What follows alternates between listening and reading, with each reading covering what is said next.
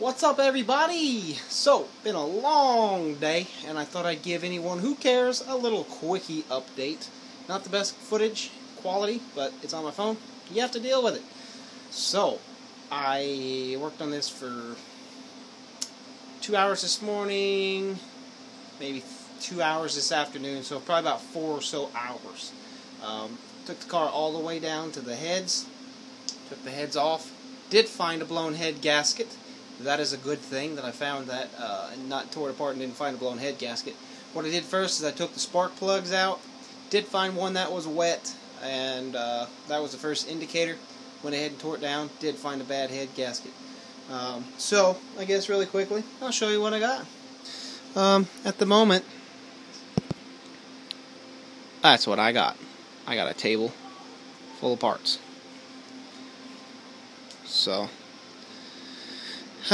there's my heads, my intake manifold, and all my parts.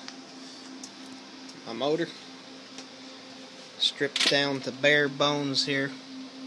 That's the cylinder that had the blown head gasket. See how clean it is? See how the other ones are still kind of dark, and those did not have blown head gaskets. So, there it is, tore down, and yeah, it really wasn't too bad. I was able to keep the exhaust manifolds attached to the pipes and just take it off that way. That saved me a lot of time. This whole thing's loose pump for this power steering. Just real quickly for fun, let's see if I can get this in here. Give me a little crank and see what it does.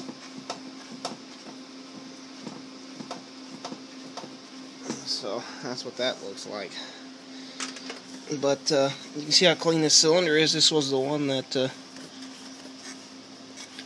was having problems. That's just water there. But I'm going to leave it up so it doesn't rust.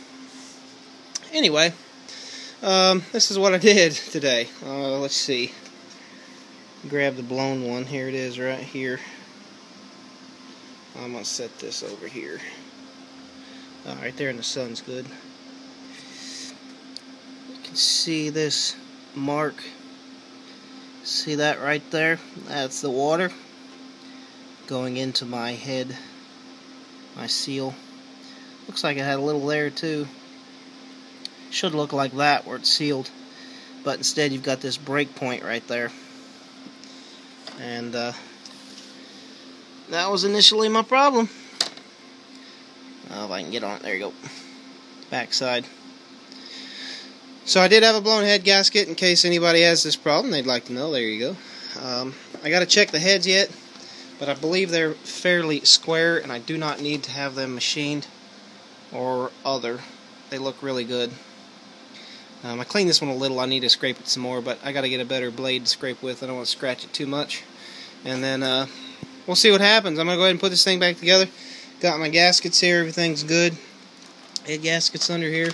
I did have to go ahead and get new bolts. I went ahead and got new ones, even though I could have used the old ones, but didn't want to chance it. If this is going to work out for me, I'd rather have new ones on there for torque settings. I do have to give a huge thanks for Buddy Raw Bush. He was able to actually look up all the specifications for torque settings for me, and that was kind of him. If you'd like, you can go back and watch all the live footage from today, but you don't have to, but you can. But other than that, I'm going to go move some of this around, get the car in the garage, shut it down for the night, and tomorrow start again. Should be going live tomorrow too, doing the rest of my work here. Probably around noon, 1, 2, 3. Hopefully before that, actually. But sometime in that time frame, I will be live again. So, there you go. Just a quickie update for you if you did care. And, lots of stuff. I'm going to get a good night's rest. We'll get jumping on it tomorrow. Put it back together. Probably wait a day to fire it up, actually. And let all the sealant. I got to put sealant on just a few parts where the block and stuff connects with the manifold and stuff like that. So, anyway, peace and love to y'all. Thank you. Have a good day. Holy crap. See you guys.